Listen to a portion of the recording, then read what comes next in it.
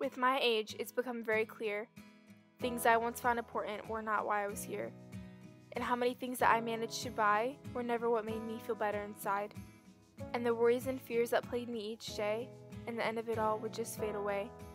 But how much I reached out to others when needed would be the true measure of how I succeeded. And how much I shared of my soul and my heart would ultimately be what set me apart. To fight for those who can't themselves, to always share my light with those who wander in the dark, and to love with all my might. To try to understand the ones that no one cares to know, and make them feel some value when the world has let them go. To be an anchor strong and true, that person loyal to the end. To be a constant source of hope to my family and friends. To live a life of decency, to share my heart and soul, and to always say I'm sorry when I've harmed both friend and foe. To be proud of whom I've tried to be and this life I chose to live. To make the most of every day by giving all I have to give. To me, that's what life should be.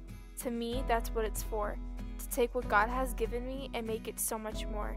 To live a life that matters, to be someone of great worth, to love and be loved in return and make my mark on earth.